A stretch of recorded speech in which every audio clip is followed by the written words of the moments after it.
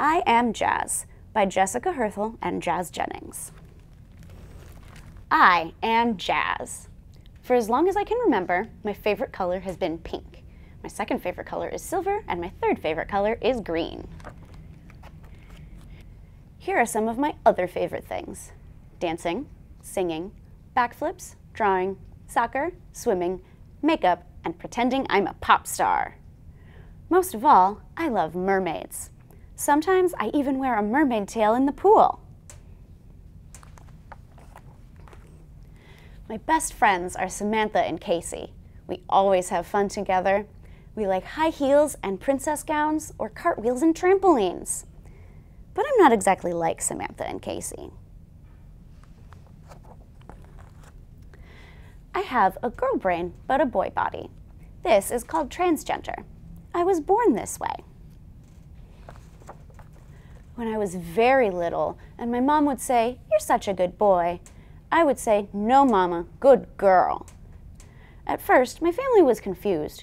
They'd always thought of me as a boy. As I got a little older, I hardly ever played with the trucks or tools or superheroes, only princesses in mermaid costumes. My brothers told me this was girl stuff, but I kept right on playing. My sister says I was always talking to her about my girl thoughts and my girl dreams, and how one day I would be a beautiful lady. She would giggle and say, "You're a funny kid." Sometimes my parents let me wear my sister's dresses around the house, but whenever we went out, I had to put on my boy clothes again.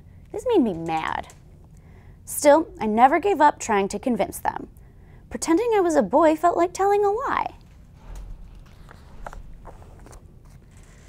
Then, one amazing day, everything changed. Mom and Dad took me to meet a new doctor who asked me lots and lots of questions. Afterward, the doctor spoke to my parents, and I heard the word transgender for the very first time. That night, at bedtime, my parents both hugged me and said, "We understand now. Be who you are. We love you no matter what." This made me smile and smile and smile. My dad told me I could start wearing girl clothes to school and growing my hair long.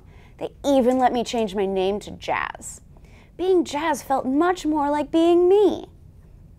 Mom said that being Jazz would make me different from the other kids at school, but that being different is okay. What's important, she said, is that I'm happy with who I am. Being jazzed caused some other people to be confused too, like the teachers at school. At the beginning of the year, they wanted me to use the boys' bathroom and play on the boys' team in gym class, but that didn't feel normal to me at all. I was so happy when the teachers changed their minds. I can't imagine not playing on the same team as Casey and Samantha. Even today, there are kids who tease me or call me by a boy name or ignore me altogether. This makes me feel crummy. Then I remember that the kids who get to know me usually want to be my friend.